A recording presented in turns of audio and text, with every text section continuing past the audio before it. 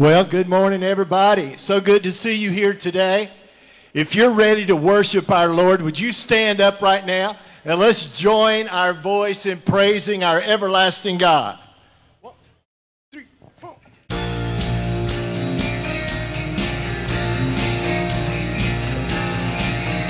right, church, let's sing. Strength will rise as we wait upon the Lord. Wait upon the Lord, we will wait upon the Lord. Strength will rise as we wait upon the Lord. Wait upon the Lord, we will wait upon the Lord. Our God, you reign forever.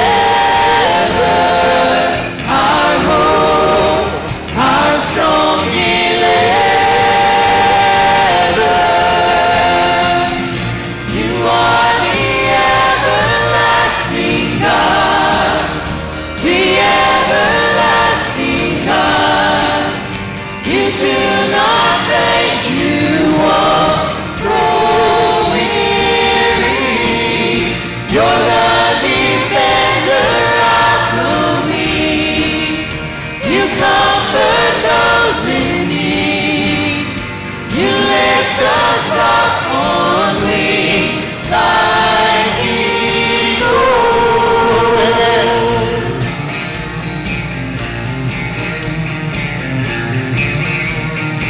All right, let's sing.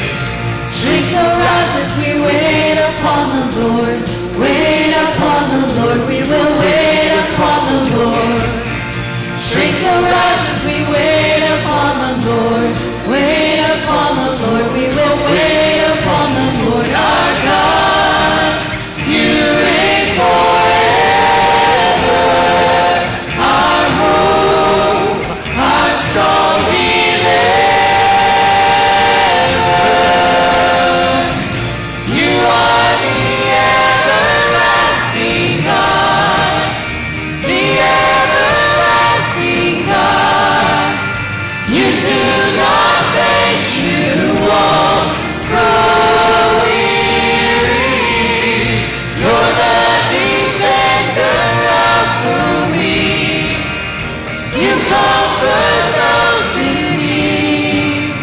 You lift us up on wings like eagles.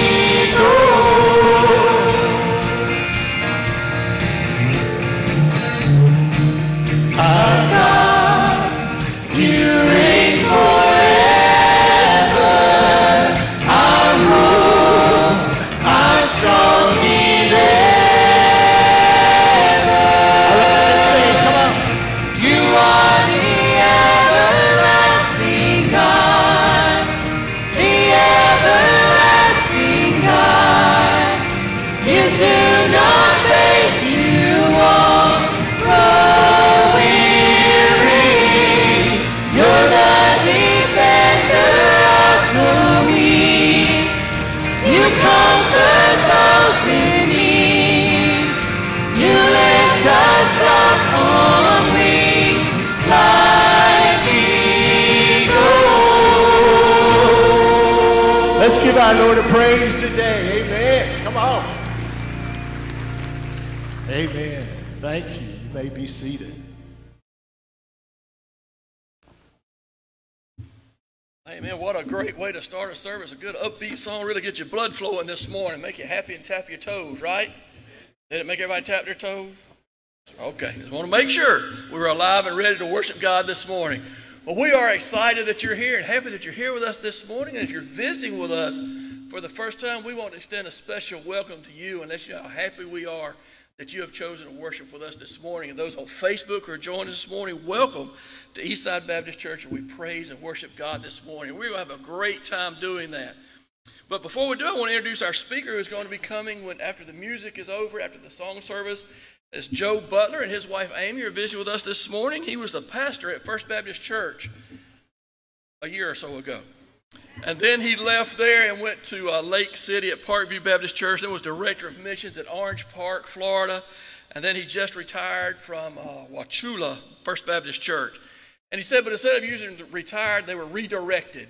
redirected now to Tallahassee, Florida. They've been there since May, and they're available and looking to see what God has in store for them next. So be in prayer with him as he listens to God and does what God wants him to do, but also be in prayer for him as he comes and leads us in God's word in just a few moments. Well, if you are visiting with us for the first time this morning, we have a special gift just for you out at our welcome station.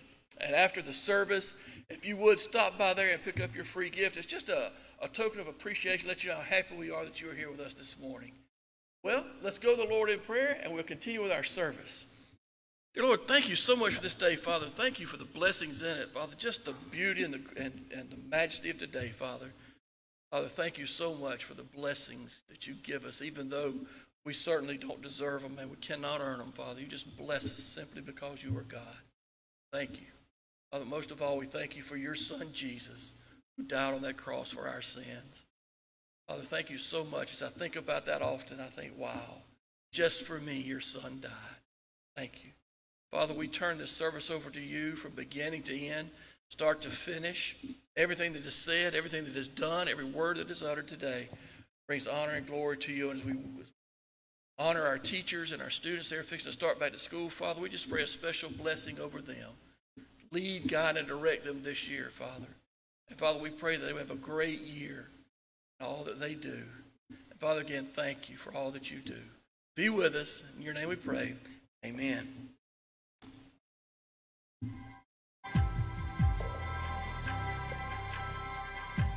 It's not like it used to be when we were kids. The pressures, the expectations, the uncertainty. It seems like being young grows more difficult each year. And being a parent comes with an ever-increasing level of anxiety.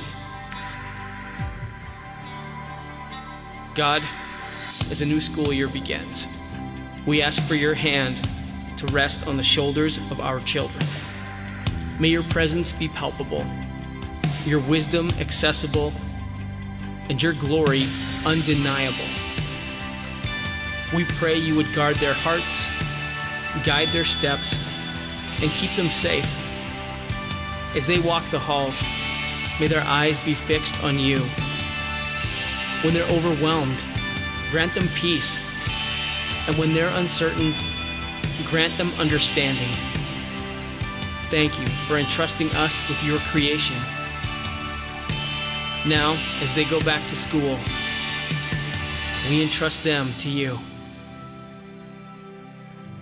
In the name of Jesus, we pray.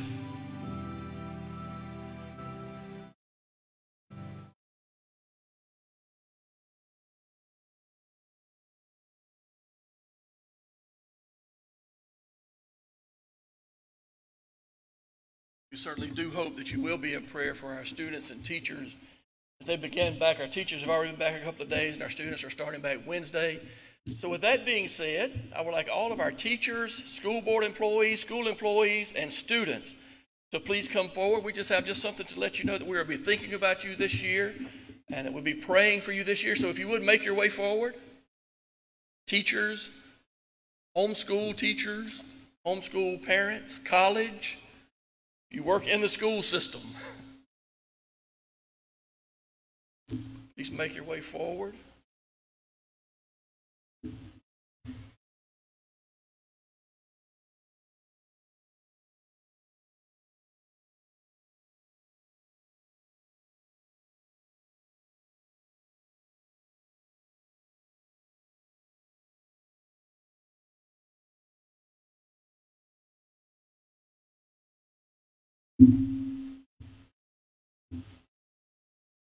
Just a token of our appreciation for what the teachers do each and every year.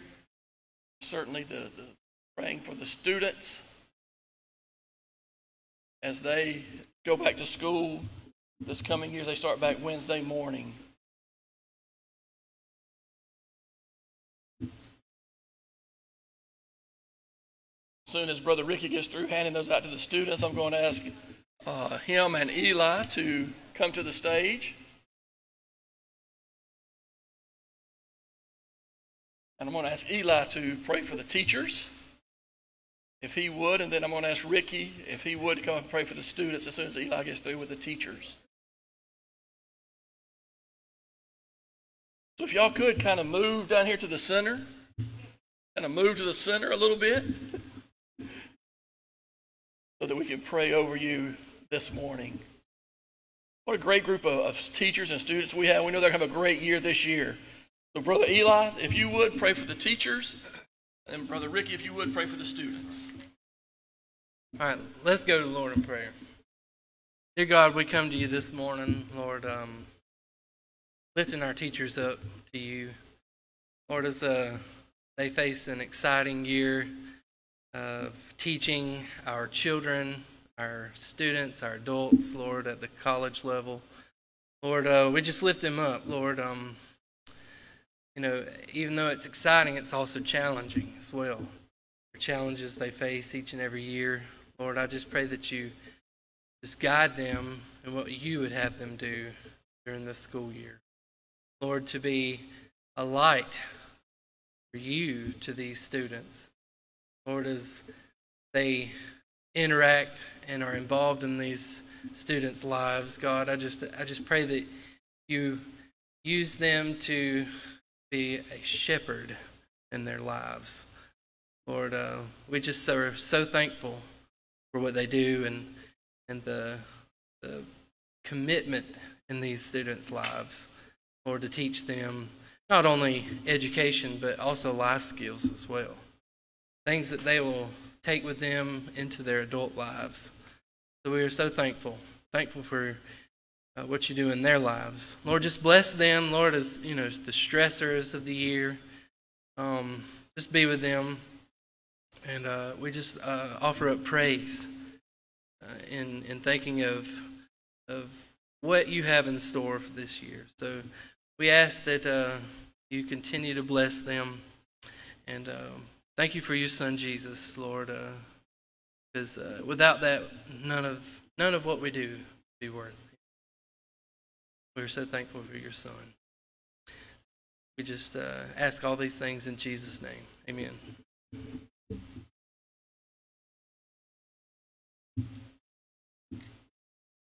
Heavenly Father, bless all the students that are present here. Students, Father, that are not present with us. Prepare them, touch in their lives, Father. Bless even us as we continue to share the truth of Jesus Christ, those that are with us. And as we share that with them, bless our students to also share that truth as they trust in Jesus with others, their friends, or maybe not necessarily friends, others that need to hear the truth. We pray for your protection, for your will to be done in our lives. Thank you for the safety you'll provide us with. That you will bless us, that we might honor by you this time. In Jesus' name. Thank y'all very much. We appreciate it. Appreciate all that you do and all the lives that you're going to touch this year, especially the students and the lives that they're going to be touching this year. What a great opportunity. Be in prayer for them this week and remember them in your prayers. We can have our quiet time, we have our devotion time, and just whenever you think about it, I'm sure they would appreciate your prayers. Brother Ron? Amen. This song is so appropriate for our teachers and our students. It says, "Yet not I, but through Christ in me."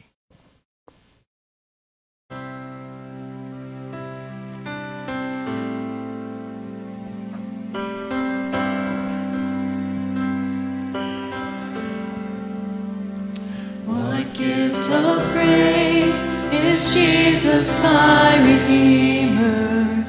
There is no more for heaven now to give. He is my joy, my righteousness and freedom, my steadfast love, my deep and boundless peace. To this I hold.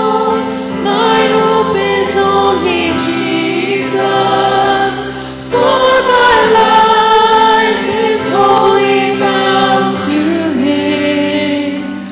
Oh, how strange and divine, I can see all is mine, yet not I, but through Christ in me.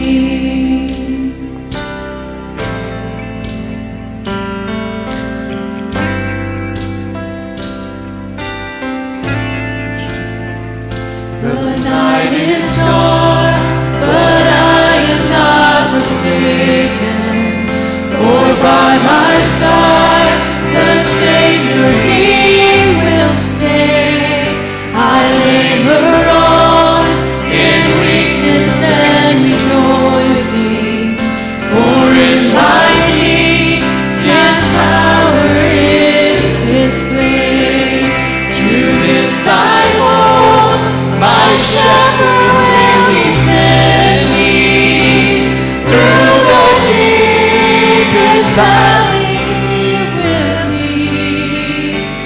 Oh, the night has been won, and I shall overcome, yet not I, but through Christ in me.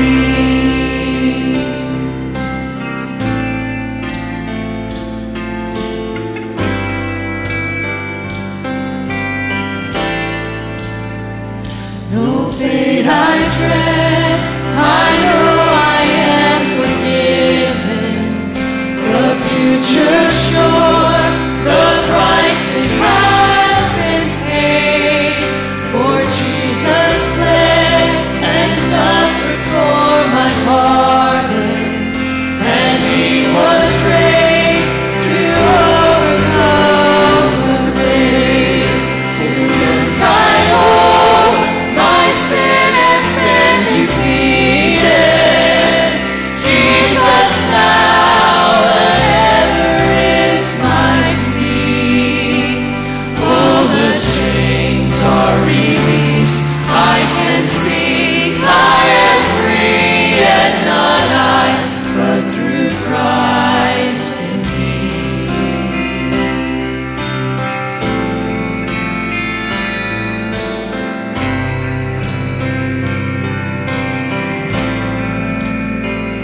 With every breath I long to follow Jesus, for He has said that He will bring me home. And day by day I know He will renew me, until I stand with joy before the throne. To this I hold, my hope is only Jesus. All glory evermore to Him. When the race is complete, still my lips shall repeat, yet not I, but through Christ in me. Sing that with us. To this I hold, my hope is only Jesus. All the glory evermore to Him. When the race is complete, still my lips shall repeat, yet not I, but through Christ in me. When the race is complete, still my lips shall repeat, yet not I, but through Christ in me. Yet not I, but through Christ in me. Yet not I, but through Christ in me.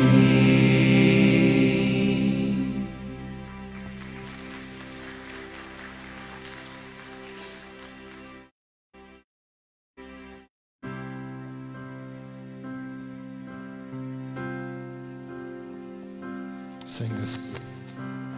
Worthy is the Lamb who was slain. Holy, holy is He. Sing a new song to Him who sits on heaven's mercy seat. Would you stand and sing it to the Lord? Worthy is the Lamb who was slain. Holy, holy is He.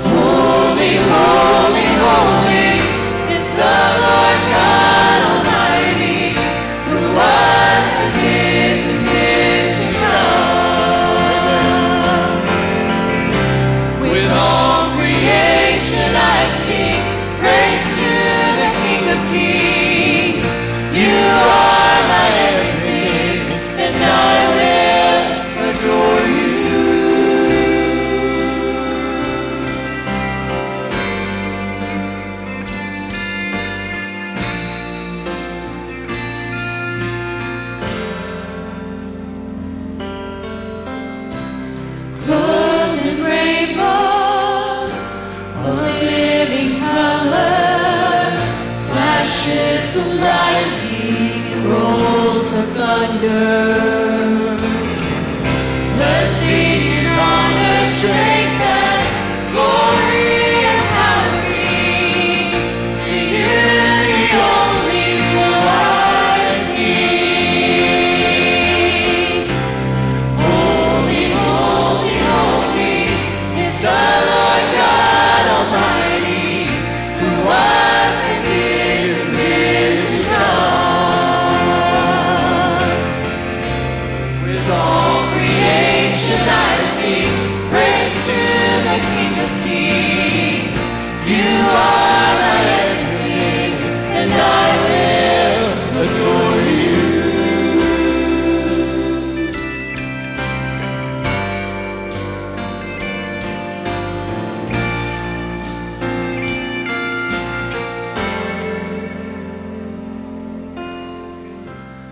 Filled with wonder, awestruck wonder, at the mention of your name.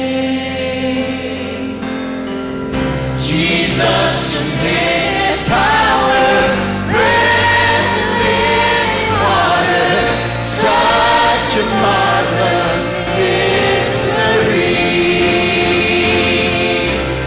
Holy, holy, holy is the Lord God Almighty, who was and is to come.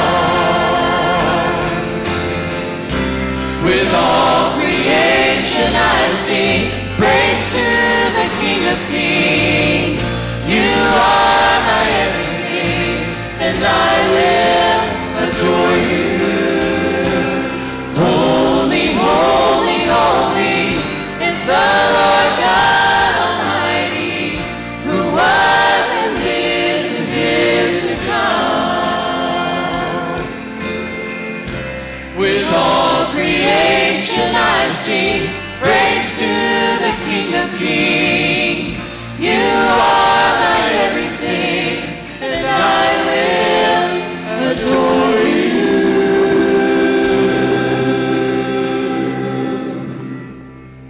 Amen. Give our Lord praise today.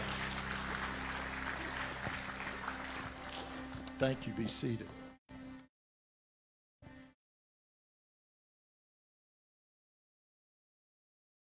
Eli and Hannah have a special song for us this morning. Your heart will be blessed as they sing.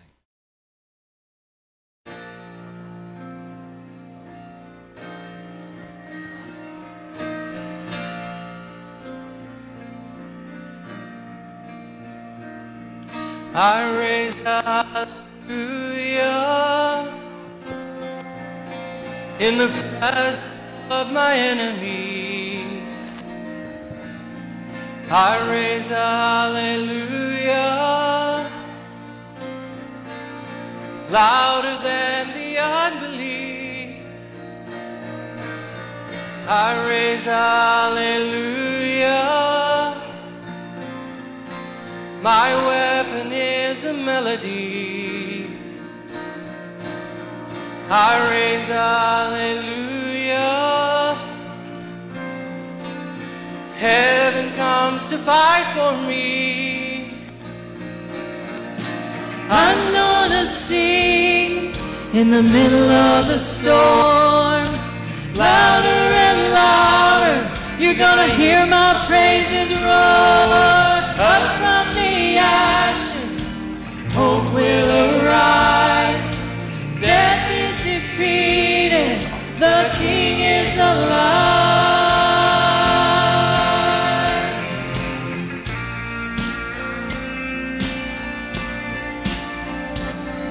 I raise a hallelujah with everything inside of me. I raise a hallelujah. I will watch the darkness flee. I raise a hallelujah in the middle of the mystery. I raise a hallelujah. Fear you lost your hold on me. I'm gonna sing in the middle of the storm. Louder and louder, you're gonna hear my praises roar. Up from the ashes, hope will arise. Death is defeated, the King is alive.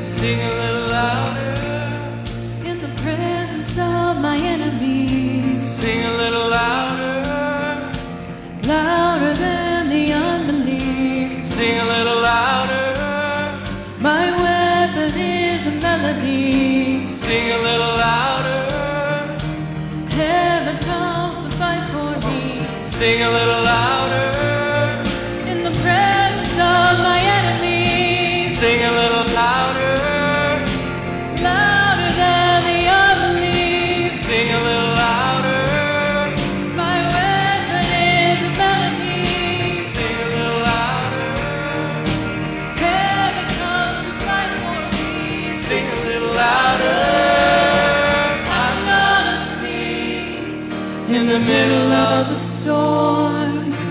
Louder and louder, you're gonna hear my praises roar. Up from the ashes, hope will arise.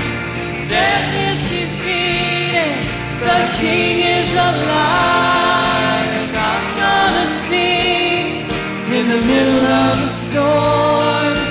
Louder and louder, you're gonna hear my praises roar.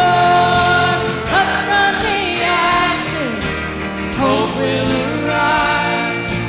Death is defeated, the King is alive.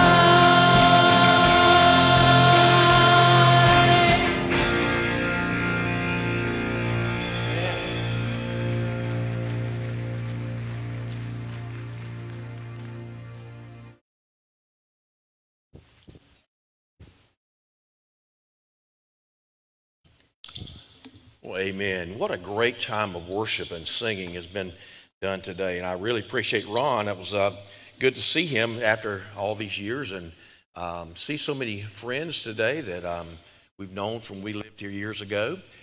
We had a great time seeing our kids born here, some of them, and just raising them up. They're all on the grown side now. But Amy and I moved to Tallahassee. I grew up in Quincy, so Tallahassee was close with all of my relatives, and had a brother and two sisters and all their families, and had a daughter there, and our sons moved up. So we decided that was the best place to go. Our parents had passed away and didn't have anything left to go back to in Quincy, so we did. And I saw Dan, Brother Dan, at a trustee meeting at Baptist College, and I told him we'd moved, and he said, well, you're probably getting settled. And so a few weeks passed, and he called me one day and said, hey, we're kind of at a crossroads. Could you come fill in for us? So I'm thankful that he asked me and get to come over here. It's not too far. It doesn't. Matter of fact, I got here about the time I left this morning. But the problem is it's going to take me twice as long to go back. So that was the only thing. So we're glad to be here and see so many old friends and reconnect, and just glad to share with you today. And we are today looking into the book of the Revelation. We're going to look at several passages here, but we're going to start off with Revelation 4. And the songs today were very fitting because we're talking about worship and the wonder of worship. When John wrote the Revelation, the Jesus he saw was not the Jesus he had walked with. It was a different Jesus. The Jesus that he leaned upon and was referred to as the disciple whom Jesus loved was a little bit different. Now, he saw Jesus that spoke to the 7 churches, and John oftentimes found himself on the ground as a dead man before Jesus, because this Jesus was now someone he had known, but now he saw him in a different light. So the revelation is Jesus gave it to him, and the Holy Spirit made it known to him while he was exiled as an old man. He became aware of a different Jesus than the one that he had encountered when he was young and was a follower of Jesus. So we're in Revelation 4 this morning, and we're going to see some of the things that John sees as he's called up and told to come into heaven. He's going to see some things and write some things about what is going to take place. So then he comes down to verse 9, and he's writing about the things he sees. And here's what he says in chapter 4 of Revelation, verse 9. And whenever the living creatures give glory and honor and thanks to him who is seated on the throne, who lives forever and ever, the 24 elders fall down before him who is seated on the throne and worship him who lives forever and ever. They cast their crowns before the throne. Here's what they say. Worthy are you, our Lord and God, to receive glory and honor and power, for you created all things, and by your will they existed and were created. So we look at the trends in our churches today and the religious fads that seem to be catching on today. We sometimes wonder, where is the church going? I know when I started out in full-time ministry years ago, I'd hear some of the older pastors at meetings talking about how things have changed, and I could say the same thing today because so many things have changed in the way we worship God and the fads and the trends that seem to steer us away from understanding who God really is. But we see here in the scripture today a view of God that John gives us that shows us that worship is not what I can come and get out of it. And that's what people ask. Going to worship today? Oh, I don't get anything out of it anymore. So I'm gonna go get to the restaurant early, and I might go and hear the singing, and I might leave because I just don't get anything out of it. Well, if you come to worship to see what you can get out of it, you're coming for the wrong reason, because worship is coming to give something to God. And as we were leading the singing and the songs, it's something how God's Spirit takes us and causes us to see Him in a different light, and all the things that are going on in your mind and your head during the week can just become laid aside as you focus on Him and worship Him, and you come to understand who He is to you. So it's not what I can get out of it, but it's what I come to give to it. God is worthy of our worship, and He calls us to worship Him. Worship is something we come to give to God, not something we come to get out of the situation. And so we come to see John here talking about seeing Him as He is. And if my motive is selfish, I'll never worship God. But if my motive is humble and contrite and broken before God, He'll speak to me. One of the great writers that I like to read through the years was a pastor in the Chicago area named A.W. Tozer. He was a missionary alliance pastor for many years, and many of the articles he wrote were written before 1960. And so even though he wrote them years ago in their newsletter, and they published, so many of his words are very cutting and true even today, even though he wrote them way over a generation ago. He called worship the missing jewel of the church. You ever had a piece of jewelry and you're looking at it? And I haven't. You're looking at it and maybe there's supposed to be a stone in there and somewhere it fell out. Oh, my jewel is missing. What am I going to do? I can't go out everywhere. I don't notice the missing jewel. It may be on a brooch or maybe on a bracelet or something. Worship, he said, had become the missing jewel of the church. He goes on and says, God is trying to call us back for that which He created us to worship Him and enjoy Him forever. Well, how do you define worship? Well, the Old Testament Hebrew describes worship as bowing down and doing homage before God. When oftentimes folks would worship, they would get on their faces, they would bow down and do homage as before a king, because God was the king. In the Greek, in the New Testament, worship was often seen as giving service through sacrifice. And we would also, oftentimes when I grew up, we would talk about going to the worship service. Why was service put in there? Because worship was something that God is using to cause you to see, how can I serve Him? It's not to get something, it's to get something that God can help me to serve. So it's an attitude, it's an experience. I believe it is intelligent. We have so many today that have let worship become mindless and emotional, but it is intelligent. It is full of our minds, and it needs to be something that we see as motivated by love. And we need to leave with a sense of being obedient to what God has shown us and God has revealed to us. Evelyn Underhill, in a book on worship, said, "It is the total adoring response of man to the one eternal God, self-revealed in time." It's personal, and yet it's passionate at the same time. Gypsy Smith was a British evangelist who came to America, and he traveled around America and throughout Britain. And he was called Gypsy because he was raised like a gypsy, but this British evangelist came to know the Lord and spent years of his life. He started at 17, and he spent years of his life preaching until he was 87 years old. And even up to the time he died, he had preached just a few days before because God gave him the strength to go that long. He was being interviewed when he turned 87, and the interviewer asked him this question. He said, "You started preaching at 17. Your preaching was simple. It was colorful. It was original. And then, you've come to now the age of 87. You're still preaching with the same power and the same energy you had when you were younger. What's the secret of your freshness into your older years?" He said, "I never lost the wonder."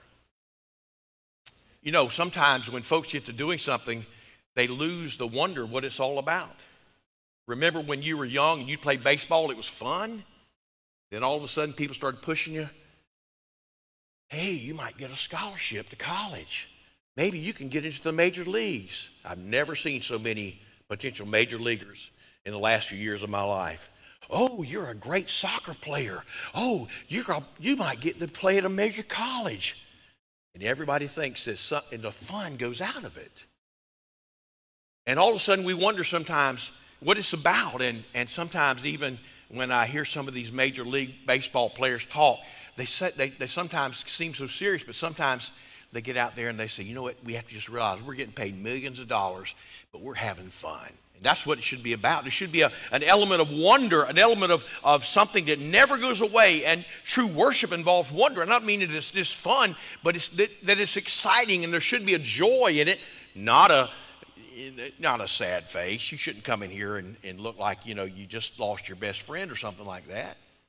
So anyway, we look at worship, and there's a rare ingredient of wonder that is missing in our worship. Worship, to most Christians, is very explainable. I don't mean we have to get crazy, but I mean we can explain everything that happens.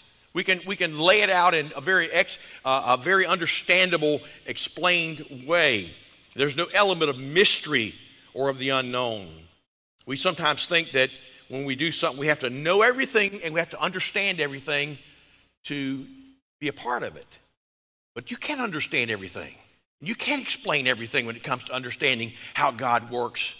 A journalist who became a Christian years ago, over 100 years ago, G.K. Chesterton, he said, "The world will never starve for lack of wonders, but for lack of wonder." And he is very true. We live in the area of being everything explained. It's amazing when Isaiah wrote chapter 9, verse 6, "His name shall be called Wonderful, Counselor, the Mighty God, the Everlasting Father, the Prince of Peace." Let's look at what John saw today, because he sees Jesus in several ways, and this is what gives him a great sense of wonder in his worship.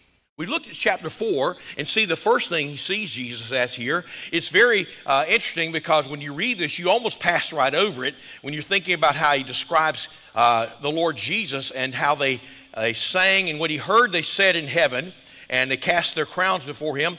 But he comes to verse 11 of chapter 4, and here's what he says.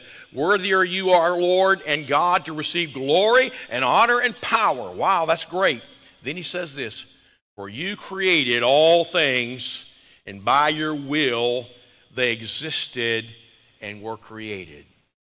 Now, the evolution debate has gone on for years, and there's some who think it's over, and I'm looking forward to, in my time away as a full-time pastor, to go to that art exhibit up there in the middle of the country. How in the world they got that thing there from the ocean, I'll never know. But anyway, Ken Ham and others built it there. Some of you may have gone to it. But I would be amazed to go and see that. And I am going to do it one day. My cousin had a birthday back in June, and I gave him a birthday card. I was a little bit late. Gave him a birthday card, and on the birthday card, it shows the ark floating away, and there were two unicorns standing on a piece of dry ground. And one unicorn looked at the other and said, "Was that today?"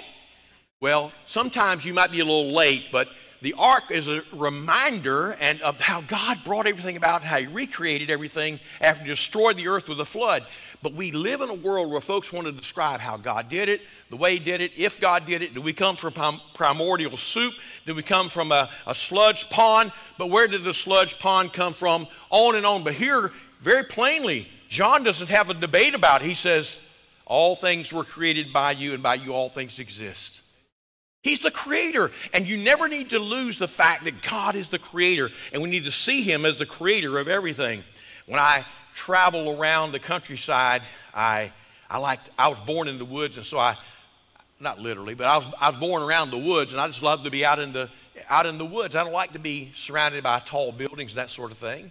Lived in a variety of places, and always loved to just look at all the things that God, and you know what you see when you see creation is you see a window or you see a mirror. Because you see through that there's a God whose hand was behind all of this, or you look back and say, wow, look at what we've done. And that's not the way it is. Believers are looking through a window and see a creator. Unbelievers only see a reflection of themselves. That's why what Paul said in Romans 1 is so true. He said down in verse 20, these words, for his invisible attributes, namely his eternal power and divine nature, have been clearly perceived ever since the creation of the world and the things that have been made, so they're without excuse. In verse 21, for although they knew God, they did not honor him as God or give thanks to him, but they became futile in their thinking, and their foolish hearts were darkened. Verse 25, because they exchanged the truth about God for a lie, and worshiped and served the creature rather than the creator, who is blessed forever. Amen. Our world has turned its focus on itself and not on the one who created us all. He is the creator of all things, and there's wonder in that. And if you ever lose the sight that God's created all things, and folks can give you all kind of arguments about the climate and about the evolutionary aspects, they can give you arguments about the what's happening in our world, and the world's going to end in a fire one day, but it's not going to be like the world thinks. God is the one who created it, and I think sometimes we are so mistaken to think we can control so much of what happens, and we really can't. I mean, we can do so many things, but we can't stop hurricanes and storms and tornadoes. We don't do that. And so we understand that man focuses on himself rather than the creator. Psalm 119, or Psalm 19, not Psalm 119. Psalm 19 describes the creation this way, and this is the way the world sees the creation oftentimes. The heavens declare the glory of God. Well, they just see the heavens. And the sky above proclaim his handiwork. We see the handiwork. They just see the sky.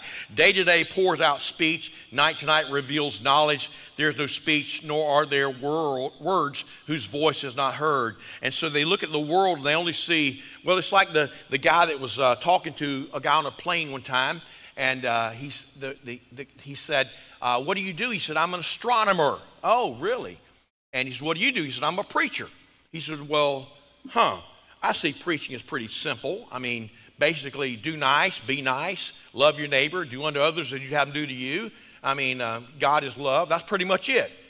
And he said, well, the preachers see what you guys do is pretty simple too. Twinkle, twinkle, little star, how I wonder what you are. And you can look at the world through different perspectives, and if you see God as the creator rather than us, the creature, as the great one, then you'll miss what God is doing. And we need to see, John saw him as the creator. He made us, not we ourselves, as Psalm 100 says. And so we come to understand we enjoy creation. We don't exploit creation. And we're faithful stewards of his work. But if you want to have wonder in your worship, see God as the creator. Notice what else he says. In chapter 5, he jumped over just a page. We see him, secondly, as the Redeemer. In chapter 5, down in verse 9, notice what John sees here as he sees the vision of what's shown him. He says in verse 9, and they sang a new song. And every time Ron tries to teach us a new song or teach you a new song, or I go to church and they want to sing a new song, what do? Oh, goodness. we don't want to sing a new song. Guess what? We get to heaven, we're going to sing some new songs. All the songs are going to be new.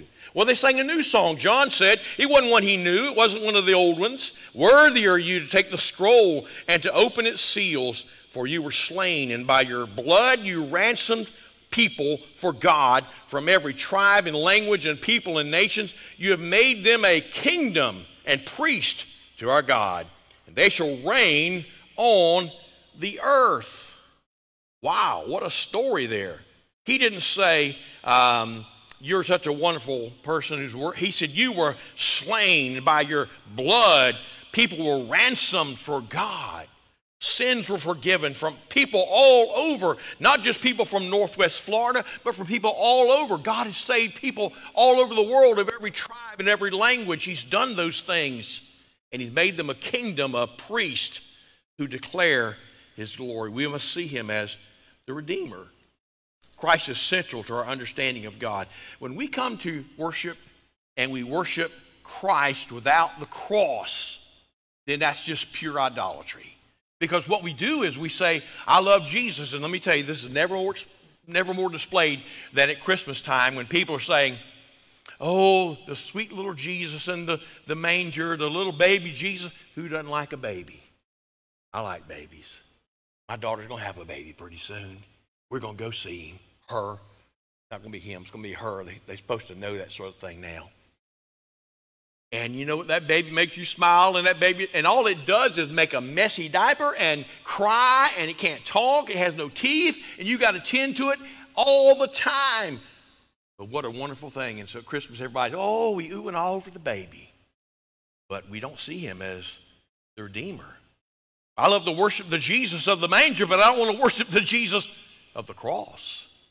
The cross is where he was slain, his blood was shed. The cross is where he did something for us we could not do for ourselves. So we worship God for who he is and where he is and what he has done. See him as the creator, see him as the Redeemer. Look in Revelation 11, see a third thing. See him as the king. Chapter 11, verse 15. John sees some more things to write down, and here's what he says in verse 15. As he sees Jesus as the king, then the seventh angel blew his trumpet, and there were loud voices in heaven saying, the kingdom of the world has become the kingdom of our Lord and of his Christ. He shall reign forever and ever. And the 24 elders who sit on their thrones before God fell on their faces and worshiped God, saying, we give thanks to you, Lord God Almighty, who is and who was, for you have taken your great power and begun to reign. The nations raged, but your wrath came, and the time for the dead to be judged, and for rewarding your servants, the prophets and saints, those who fear your name, both small and great, for destroying the destroyers of the earth. Then chapter 19, down in verse 16, he adds this word here when he says, describes Jesus at the end when he comes and all things are brought to a conclusion. On his robe and on his thigh, he has a name written, King of Kings and Lord of Lords. He didn't say Jesus is going to be the prime minister, the president, the one in charge, the lead person. No, he's King of Kings and Lord of Lords. And we see him as the Redeemer. We see him as the King. We see him as the Creator. And we come to realize when he comes, he reigns supremely. Sometimes when a person comes to reign in a country or nation, there are pockets of dissent or pockets of rebellion or pockets of places where the king doesn't have control. When he comes to reign, there will be no places like that. He reigns supremely. And when he comes to reign, he will reign righteously. It isn't going to be that there's some who say, well, he favors this group over the other. No, there will be a righteous rule that will take place. There will be no one who is treated differently than the other. All will be treated and all will be viewed through how they responded to him who shed his blood for them that their sins might be forgiven and rose to live within his people. He is the king over all. And he will reward righteously. I don't understand all about the rewards, but I do know this. God will reward his people one day. He will give us according to how we lived our life for his glory. It's not a reward to say whether you go to heaven or hell. It's a reward to say how you've lived your life as a child of God and how you have brought glory to him in what you have done. But there's a fourth way, final way I want to show you. And there's more than this, I know. But there's some that John mentions here in Revelation I want to point out to you. This one is as the bridegroom. We're in chapter 19 of Revelation. And the fourth way he mentions him is as the bridegroom. This is almost a strange way to see Jesus because we don't often view him as the bridegroom. But we know that as the church, we are the bride of Christ. And we'll be presented without spot or blemish one day. Won't that be something? Because there's a lot of spots and blemishes now. I can't understand that. He's going to bring us to himself, and he is going to be the bridegroom. You know, whenever there's a wedding, and I've done a lot of weddings. Matter of fact, we won't talk about that. But anyway, I noticed that everybody focuses on the bride, and whenever I'm talking to the crew about how we do things, and she walks in the door, I said, everybody, if we have the rehearsal, you take and you look your eyes upon her. She walks down the aisle. She's the focus of everything. But you know, on this day, the bridegroom is going to be the focus, not the bride. Oh, the bride will be important, but the bridegroom is how he's described here in chapter 19 of Revelation. Down in verse 4 of chapter 19, he says, and the 24 elders and the 4 living creatures fell down and worshiped God who was seated on the throne, saying, Amen. Hallelujah. And from the throne came a voice saying, Praise our God, all you his servants, you who fear him, small and great. Then I heard what seemed to be the voice of a great multitude, like the roar of many waters, like the sound of mighty peals of thunder, crying out, Hallelujah. For the Lord our God, the Almighty, reigns. Let us rejoice and exult and give him glory, for the marriage of the Lamb has come, and his bride has made herself ready.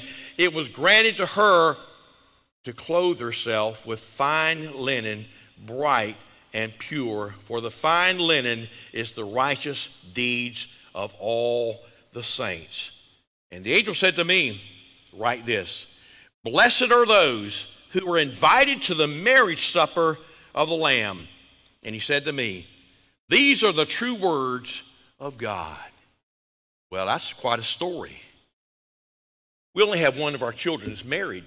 Our daughter Lydia, who was born back in 91 when we were here. She had her birthday last Sunday. She was 31. She lives in Jacksonville. And we have a little granddaughter. Some of you have seen her on Facebook.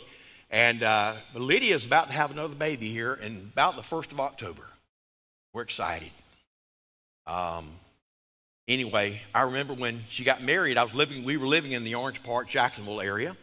And it was in 2013. She said, Daddy, I want to get married. And she was just a freshman. And so I told her and Kenny, I said, when you graduate, you can get married. Well, when her AA was about to be done, she said, Daddy, I'm about to graduate. I said, no. When you graduate, you can get married. Well, she struggled and she worked and she got it done. And you know what? She said, Daddy, I'm going to get married on December 14th. I said, when do you graduate? Well, I'm skipping graduation that day. And so she got married on the day that she was supposed to be graduating. They just mailed her diploma. And so I said, okay. And so it came about, and so we went through what we're going to do. She said, Daddy, I want you to give me away, and I want you to do the wedding. I said, how in the world am I going to do that? Well, we got ready, and we did it all. And so I talked to one of my pastor friends, and we had it in his church. And so I walked her down the aisle, and boy, there she was, just as poised as ever, as she always has been. And she walked in, and there was Kenny waiting down there with all the bridesmaids and the groomsmen standing down there. And there was Kenny, like he had a big case of allergies. His eyes were watery. His nose was sniffing. I thought, what's going on with the boy? And he was just losing it up there. And we walked in, and everyone was focused on her. And she walked in, and we got down, and the pastor said a few words. He said, who gives her? And I said, her mother and I. And so I handed her over to Kenny, and then he came down, and I went up, and we did the wedding. It was a great time. What a spectacular event it was. It was a wonderful thing, and I have such great joy remembering all of that. But one day there will be a wedding like no other. I remember I got married in 1981, and you know the funny thing is weddings have really changed. You used to get married in church, now you get married in a grove or a barn or shack or something like that. I don't know where all that's, and they charge a pile of money for it. Well, I think I'm going to build a shack, have weddings in it. You might make a lot of money doing that. Well, anyway, that summer, Princess Di got married. It was the wedding of the century. Everybody was talking about Princess Di getting married to Prince Charles. And, I mean, it just changed the face of weddings. There's a wedding like no other coming. It's going to be the marriage supper of the Lamb. And you know, it's interesting that when John tells of this event there in chapter 19, he comes down and he says something there in verse 9. He said, the angel said, write this down, John. Blessed are those who are invited to the marriage supper of the Lamb. Now you're thinking to yourself, everybody's invited. Initially, they may be. Some people may question you and say, hey, did you get an invitation to such and such event? No. Oh, and they don't want to say anything because they're not sure why you didn't get an invitation. Or maybe it's to the wedding, you didn't get an invitation. But you want an invitation to this one. Matter of fact, I want to ask you, have you received your invitation? Because you should have received it. If you're going to the wedding, even though it may be way off, you better make sure you've got your invitation. You better make sure that you've received it and that you have responded. You've RSVP'd this invitation. He said, blessed are those who get this invitation. It'll be like no other. These are the true words of God. Jesus is the bridegroom. The church is his bride. Well, when you think about worship, it always should be a place of wonder. We should see him as he is. Don't come to see everybody else as they are. Come to see him as he is. Vance Havner tells a story, and I would be remiss if I didn't tell a Vance Havner story for the sake of some folks here today that say they're so tired of hearing about Vance Havner. Vance Havner told a story years ago about a man who was on a train. He was looking out the window, and every few minutes he was just commenting on what he saw as the train went through the countryside. Wonderful. Oh, my goodness. Wonderful. Oh, look at that. Wonderful. All the passengers began to get a little bit concerned about what was going on with this man. Here he was sitting in his seat, glued out the window, and all he could do was say, wonderful. Oh, that's something. Never seen anything like that before. And finally, after a little while, one of the passengers got up enough nerve to go over and ask him, say, hey, we're sitting here pretty bored as we travel across the countryside, and you're looking out the window. You know, you seem to be enthralled with everything you see. What's the thing? What's the situation? Here's what he said. Until just a few weeks ago, I was blind. But someone told me about a doctor in a great city that could perform an operation that could give me my sight back. And he said, and I went through this process. I had the surgery. My sight returned after years of being blind. And he says, as I look out this window, I'm headed home, and everything I see, he said, what is ordinary to you is wonderful to me. Don't let worship become so ordinary that you don't see the wonder. Have you lost the wonder of worship? Because if you lost the wonder of what it means to know Christ and to understand who he is and to have him real and fresh in your life, and like Gypsy Smith, I never lost the wonder. Don't lose the wonder. Let it always be something that enthralls you and amazes you and still makes you just get excited all over again about what God is doing. Would you pray with me this morning?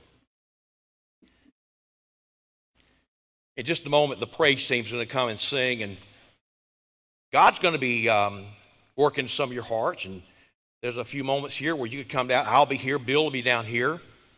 And you can come down, and if you want to pray with us or you want to talk to us about something, you want to nail down some things that have been going on and you aren't sure about your relationship with God, and you want to ask some further questions, we'll be here to talk with you. And as they sing, they're going to sing a song, The Savior is Waiting. The invitations have been sent. Are you going to RSVP? Have you received your invitation? God's calling you today. You come and you say yes to him who said yes to the cross. So Lord, speak to us now. We pray that this morning might be a time of searching, that your Spirit might do the work within us that only you can do. Bring us to that place where we are surrendered our all to you. We recognize that there's nothing in our life that is worth holding on to that compares to knowing you and living for you and going to be with you one day. So, Lord, have your way in this time. We pray that you work in hearts. We pray this in Jesus' name. Amen. Let's stand together as God speaks. You step out right now.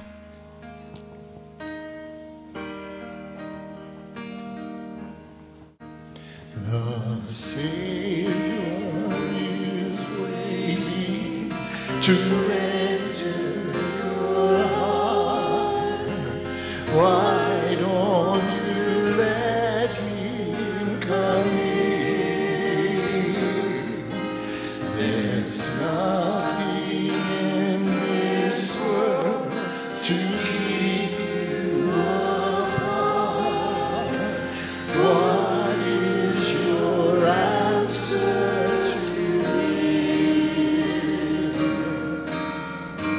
Time after time, he has waited before, and now he's Tell me your name. waiting again. Lord, I pray that Christina today might come before you and that all the things that are on her heart, all the weight on her shoulders, on her mind, that you might touch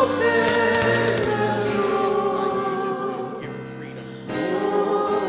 How he wants to come in.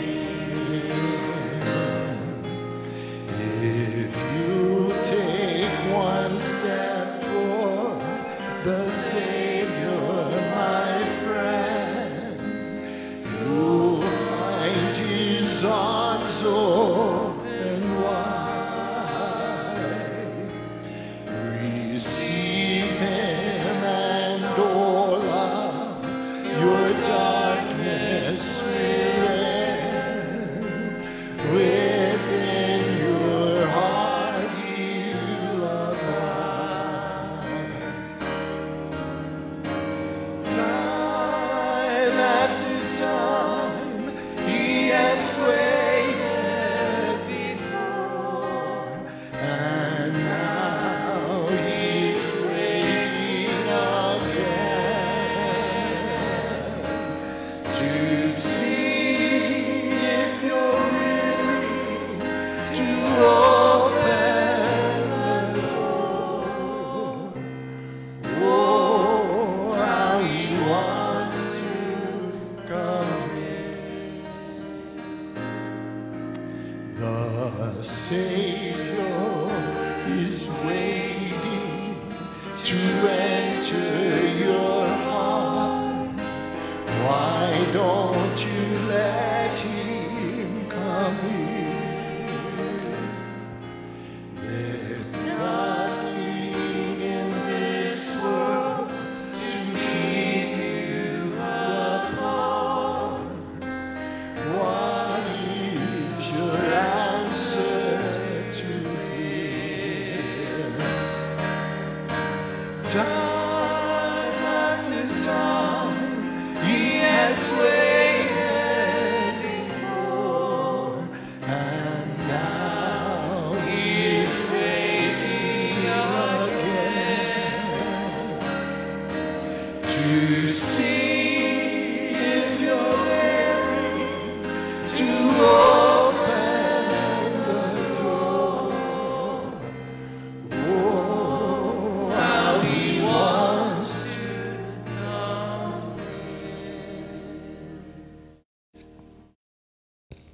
Amen. Thank you very much. As we've always said, the invitation is never closed. We're always here. We're here in the office this week. Talk to someone who you know is a Christian. If you have anything you need or anything we can do for you, please let us know. The invitation does not end when the church service ends, but it's an ongoing invitation. So please remember that. Thank you for that message. We appreciate that. I just have real quick announcements to make. Don't forget the Centennial Celebration is next Saturday from 10 to 6 at the fairgrounds. We'll be there from, like I said, from 10 in the morning to 6 in the afternoon. We're going to have a couple of games and a couple of fun things going on out there. So come by, and if you haven't signed up or you'd like to sign up, I think there's one slot available. So make sure you sign up for that. Don't forget also, Summer Enrichment ends Tuesday. I know Brother Grady told me this morning he was tired, but he said he's had a great summer this year, and they have had a good time this year. But with that being said, we need to one more time move those chairs over there on that side and just push them back to the back. And if you could, Tuesday, if some people could be here Tuesday at 4 o'clock, we're going to transition the dining room back the way it was, get the big tables out, put them up, get the small tables out, because we're going to start Wednesday night suppers back this Wednesday night, the 10th. So I know we're excited about that. So be in prayer about all those activities that are going on. Brother Ron? Yeah, let's sing a closing song. Here's one we all know, Amazing Grace. Amazing grace, how sweet the sound that saved a wretch like me. I once was lost, but now I'm found. Was blind, but now I see. Amen. God bless you. You're dismissed.